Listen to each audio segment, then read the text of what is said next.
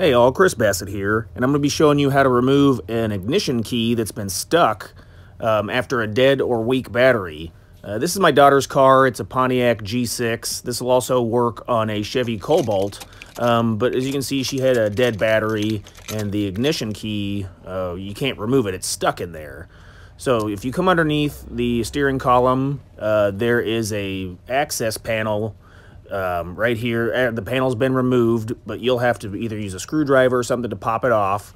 And then inside is a white switch that you need to depress, and that will actually release the key. And then you can see the white switch right there. So then just go ahead and reach up inside with your finger. It'll make a clicking noise, and then take the key and pull out the key at the same time. And there you go. It'll pop right out. Any other questions or comments, put below. Thanks.